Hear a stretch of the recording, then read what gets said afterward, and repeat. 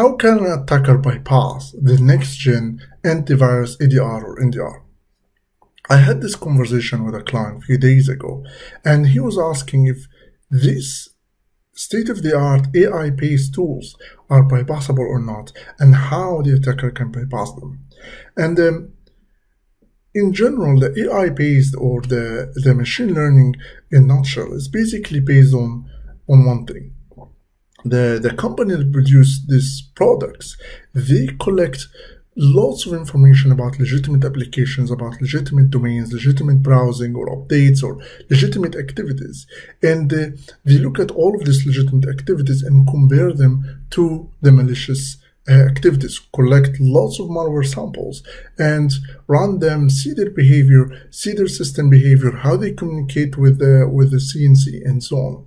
And with that, they can have a distinctive, or the antivirus tool or the EDR or the NDR can have a distinctive features, distinctive pattern between malicious tools or malicious applications or malicious domains and legitimate ones.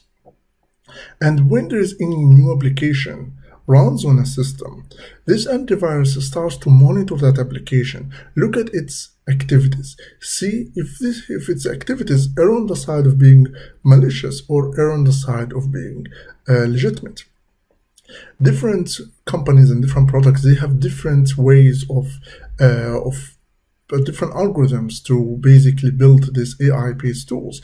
Different features you look at and different levels of complexity. But this is the idea in a nutshell. For an attacker to bypass these tools, he will need to have lots of try and error, but the whole idea will be to make the malware behavior, the malware activity, err on the side of being legitimate than being malicious. For example, rather than just the malware runs in the background or copy itself to the temp folder of the application data, run in the background, save itself in the maintain persistence or save itself to run every time the system restarts, and then it starts communicating to a specific domain, which is a normal pattern for a malicious behavior for a malware, it can actually show a window, save it, register itself in the tray icon, create a shortcut on the start menu or in the desktop or something like that. With a little bit of social engineering, the malware can get away with that, and it will look very legitimate for the antivirus tools or for the EDR or for the or for whatever the tool is running there. As well, to communicate with the CNC, rather than sending a GET request or a POST request or sending lots of binary data or base64 data without looking like a normal browsing activity or normal update activity, the malware can actually simulate a complete browsing experience where he log into the home page of a specific website or the CNC website, download the fave icon, the sitemap if it's needed, or the different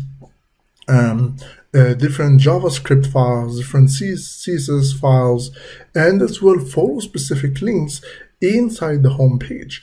And with that, the malware can receive its own commands, maybe in one of the pictures being downloaded in a PNG file, and the whole command is being saved inside this picture using steganography.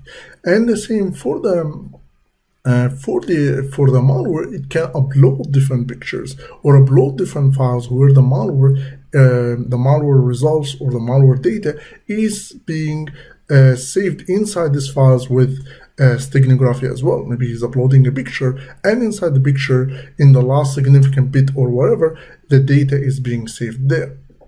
Wherever that is happening, the malware can simulate a real browsing experience from rendering different pages or from downloading different pages to follow links to download JavaScript, legitimate JavaScript files, CSS files that looks completely legitimate, Bootstrap or jQuery or normal files that every website has. And with simulating all of this, he can make this domain looks like a normal website. The whole all the requests and all the responses looks completely like a browsing experience. With that, the malware activity, the malware network activity, will err on the side of being legitimate rather than being malicious. So these tools are still bypassable. Whatever the algorithm is, it's still bypassable. Maybe lower chances, maybe it has way less chances for the malware to bypass these activities, at least for the known malware we see nowadays in the world. But if there is a targeted attack and the attacker knows that you have this state-of-the-art products, or they become way mainstream, the attackers will find a way to bypass these tools. So how we can still protect ourselves from target attacks, from these attacks that can bypass our security controls? The answer is multi-layer security.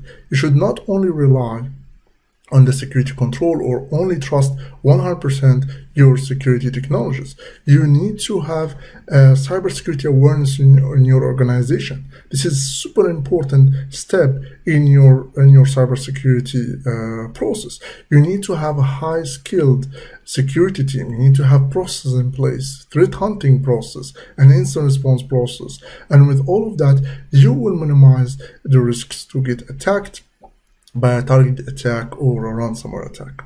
Hopefully that video is useful, and as you might know already, we are actually providing services for companies to help them improve their security posture, go beyond just log analysis or go beyond just SOC operation with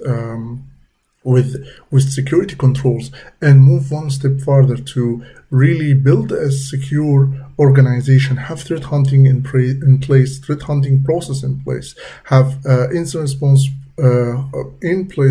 response process in place, and as well we help with different trainings, with threat detection process, and as well with our coming security tool, which is the Maltrack Hunter.